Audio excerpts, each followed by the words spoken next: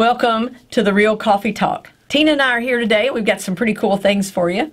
And one of them is... we're going to talk about choosing the best leader for your community. And we've talked about this because in my schooling, of all of the schooling, bachelor's degree, cosmetology degree, whatever I've had, the one rule is never talk about politics or religion. But today we're not talking to you about politics. Right. We're actually discussing the proper way or the best way. We shouldn't even say proper, should we? Well, I don't know if it's... well, yeah, it's not proper or best. These are just some guidelines to help you choose a leader that's going to be representing you in your community. Right. No, no matter what that position is. So there's some of the things we're going to talk about that. So we're going to mention what makes a good leader and how do you know that you're voting for the best candidate for your community. So, Debbie, what do you think about this? Well, may not want to know what I think, but here you go. This is just the way I do it. If somebody wants to represent me, whether it's in Frankfurt or whether it's in a committee or any type of position that they're going to be representing me, I look at how they dress. And I know that shouldn't matter, but it does, you know.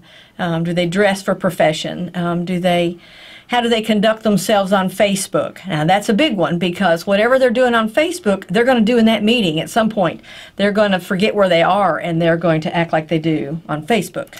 Because what happens in social media is people think that that is just a shield. Like, they can't see everybody, so then they think, well, I can just say whatever I want to on here. Right. And, you know, we learned quite a bit when we first went and ventured out into California.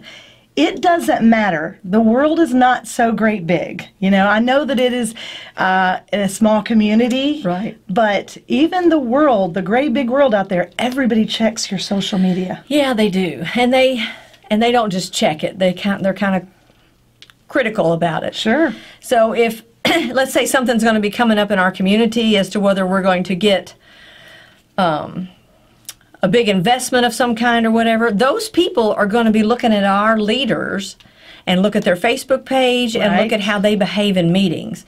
Now, when they do that, that tells them whether they want to be associated with us or not. So to me, that's a big thing. Your etiquette, you know, how do they talk? How do they act? How do they interact with other people? It just, to me, that's very important. Right. Now, I know, you know, if they have a college degree, it doesn't matter to me. It really doesn't. If it's not required for the position, yeah. Right. Yeah, if it's not required for the position, it doesn't matter to me.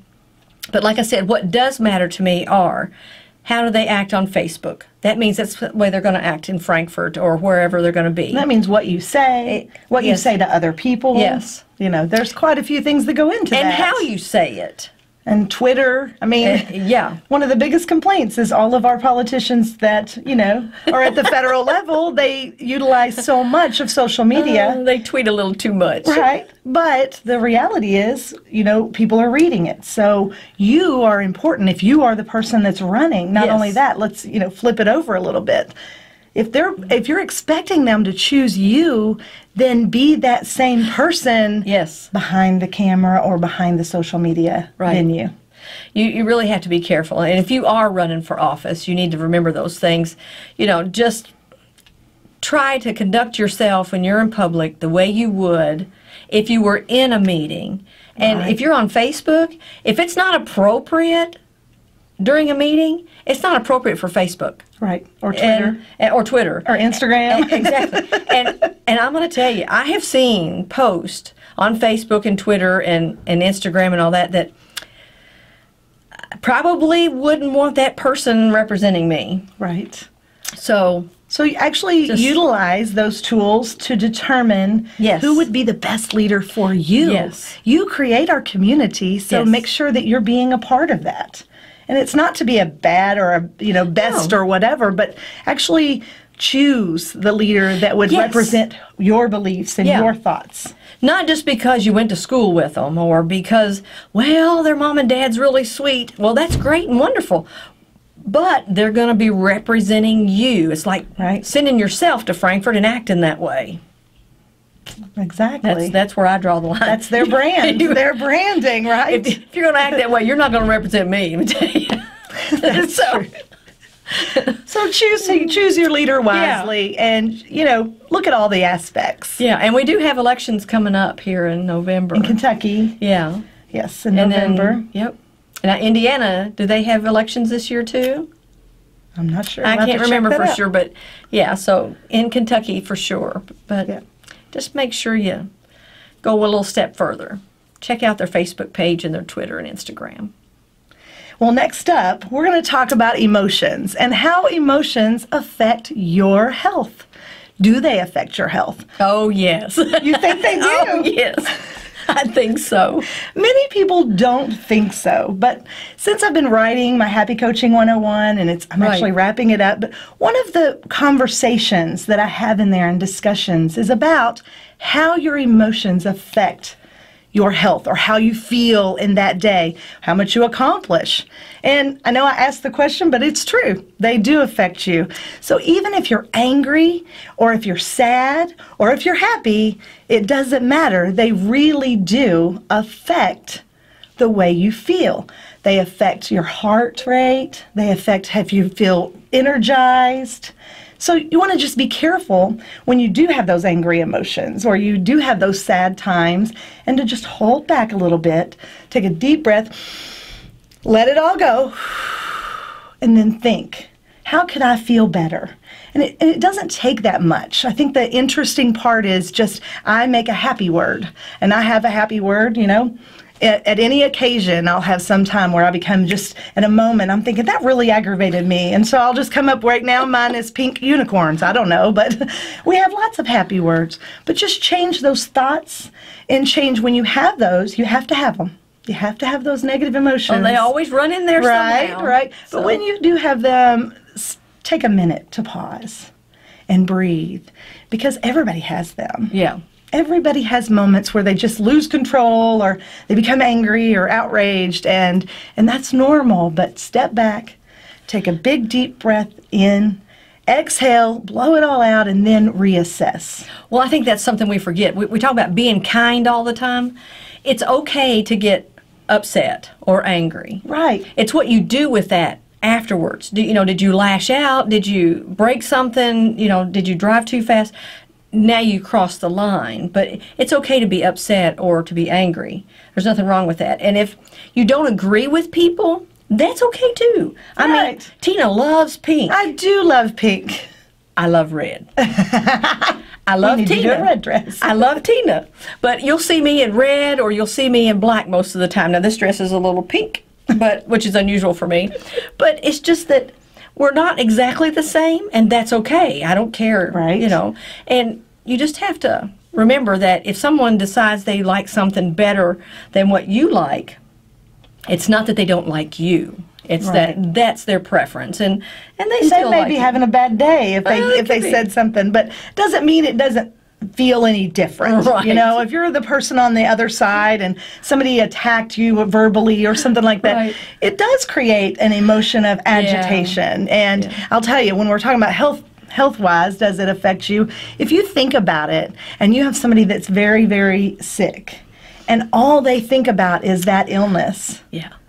it doesn't improve. No. But if they could just tweak it just a little bit and think of something happy, one little thing, it may not heal them, Right. but it will definitely improve the state that they're in at that moment. Well, now, my grandmother always said it doesn't matter how sick you are. You get up, you make your bed, you take a shower, and you get dressed.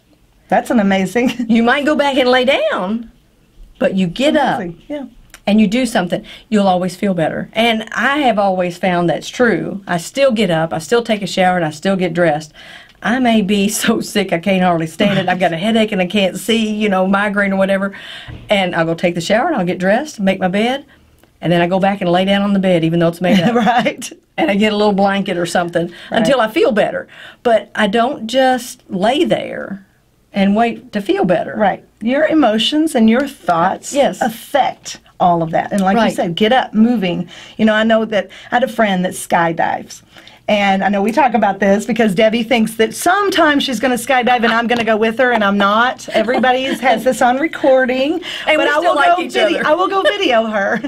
I'm just not sure I'm that jumping means she out has of to skydive if she's videoing I'm not me. jumping out of a airplane. But had this friend that was he was actually a professional skydiver, and he said one day he was so sick, and he said, I'm not going to be able to make this class. And he had already set it up, you know, and he was very upset. He said, but you know, I just kept telling myself, get up.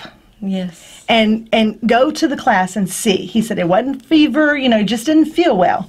He said he did not even remember it. Now that's an extreme case, okay? Because he still went skydiving and he didn't feel well. I can't say I'm that wonderful, but he said, you know, like you said, he got up and he just kept pushing and he kept pushing and he kept pushing. But you know, it's not about having to be totally ill. It's just how you feel does affect how you feel. And, you know, she also would tell me that you are responsible for the way you feel. Tina and I sitting here together today, I'm not happy because she's sitting here making me happy. I'm happy just because that's me. But I don't wait for other people to do things to me and then go, well, I don't feel good because I'm mad because what they did to me. No. You know, if somebody has done something to me and it's hurtful, I feel sorry for them because they now are not going to get to talk to me very often.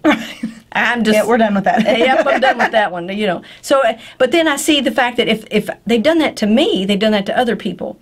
So that means they're losing their friends. And that's where I'm coming from, is the fact I feel sorry for them because I see them losing their friends. Right. And there's nothing I can do about it. But, you know, other people are not responsible for you being happy or sad. No, you're responsible. Yes. You are responsible for your own happiness. Yes. And how you react. You know, I know Jack Canfield has one that says, I think it's event plus action equals outcome. Yes. You know, I think that's right. If it's not right, Jack Canfield, let me know. But I think that's correct. I know that he has one that's fear, false evidence appearing real.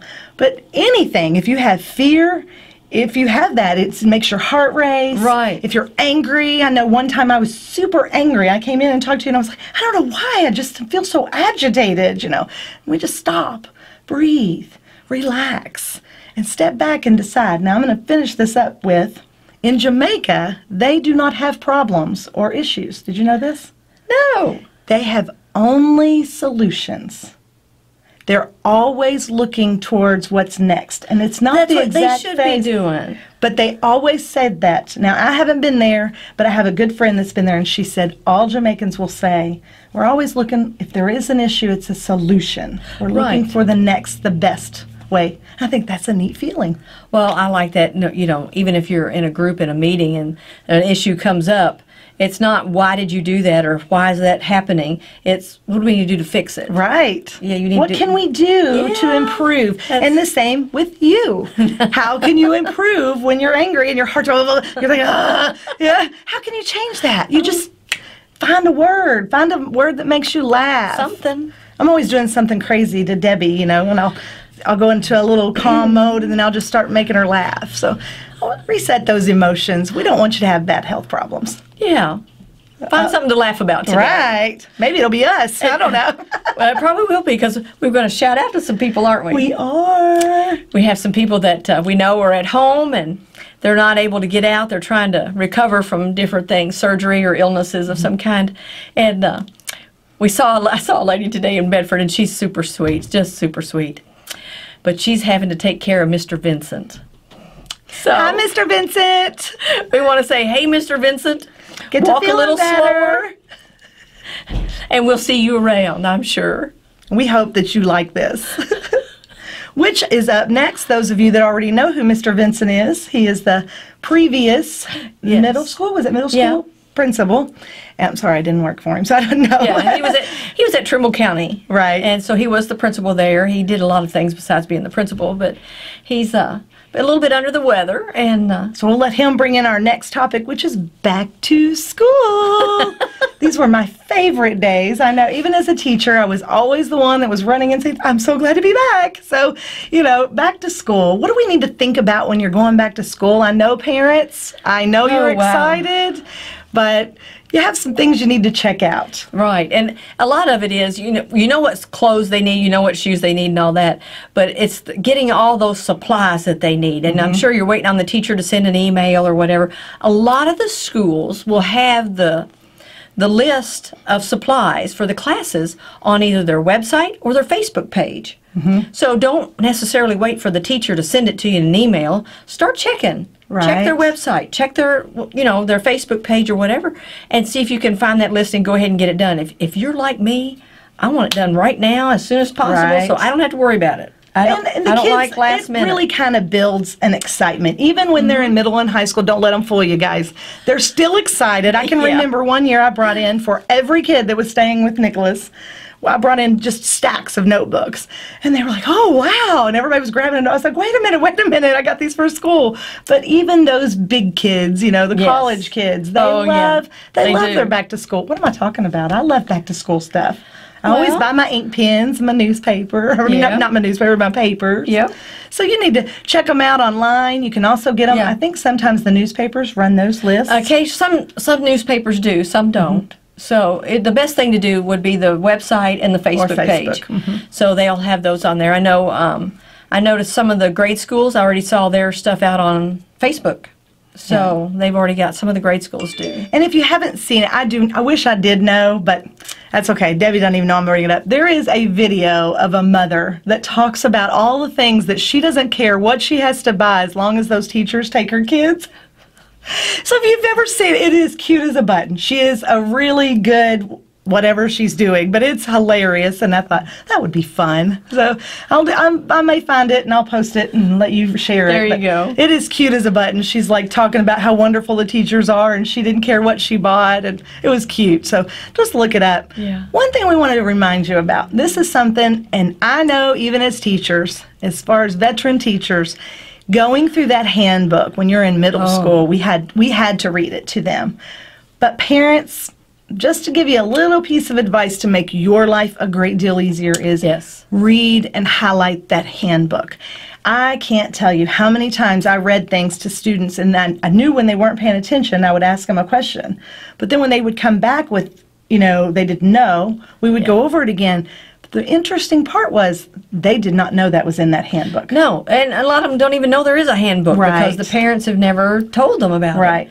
So to save yourself some grief and to get the kids on the right track ahead of time is get the handbook, read it, tell your kids about it. You can do it in a short narrative. You don't have to read every word of it, but you can just say, you're not allowed to wear that T-shirt. You can't wear to school anymore. Before they wear it to school and have a bad day and then a bad week. Why? You don't want your kids to have that issue happening. So just read through the handbook and then sit down with your kids at dinner or something and go over what's in the handbook. And I think the easiest way to approach it is it's just like your driving guide when you're learning to drive. Well, it's the same. It's just like the job description for the kids that are coming to school. I keep thinking of all the issues that are going on in schools today. And I just need to say, listen, guys, your public education is created by you. So the blame game has to stop, guys, because public education, so with private, but those people pay to have that spoken. Okay. So then everybody says, well, they get paid for as many kids, and I've heard everything about pay in school. Listen, public education is for your kids. For you, your kids. And that's just the way it is. We have the greatest country. I'm still going to go back to it, Debbie. I know there's people, I was very upset, but there were some people that made my heart race a little bit over July 4th and said they weren't proud to be an American. It still makes my heart race a little bit, but I'm going to tell you something. Go to another country and then come back here and tell Miss Drake or Miss Crawford that you aren't proud to be an American. Because I have been in other countries that were less than and didn't have as much. So go back. I'm off my pedestal. Well, just make sure you go by the school and get get the manual so that you know what the rules are for the school, and you know what T-shirts the kids aren't allowed to wear, what dresses the girls Shorts. aren't allowed to wear. I don't even know if they can wear flip-flops anymore. I don't know. I haven't read that. Yeah, my kids are too old for that. Mine but too. I have grandkids. But it's just better for the kids. And then that way they're not walking into school with something on that they're going to be told they have to take it off, turn it wrong side out. That's embarrassing. You know? Right. So don't let them have a bad day just because they don't know the rules. And even though accidents happen, it does. Oh, yeah. I know one time I had accidentally let a kid go out and they had little shorts on, a little elementary. It was a little bit too short. But I promise, if it's not all the time, the teachers understand. I would look at them and say, it's all right, we'll get something, you know? So they do understand. Yeah. And read that handbook. We want you to have a great year. I don't care where your kids go to school. If you're a student, we want you to understand that your education, just like your emotions and how you handle them, is the same thing. Right. And free appropriate public education in the United States can be pretty amazing. It can be, yeah. If you want it to be. Well, I went to both. I can say anything I want. yes, you can, because you can talk both sides of that. I went to private college, private elementary, public, so I can say that about any of them. So just make sure you do that for your kids. Yeah. Make sure they start off on a good foot, and then they'll have a better year. At least one less incident maybe during the year. So that'd be great. And as always, we greatly appreciate you watching. One more thing. Okay, what? Sorry, guys. What? Everybody has down times. Mm-hmm. And we've talked about this, and everybody knows I'm emotional. I always get emotional. But listen, everybody has down times. Everybody has times where they want to cry. They have times when they're happy. But nothing ever is not going to pass. And that's what we want to end our message with today. We love talking about all this stuff to you guys. We love being together.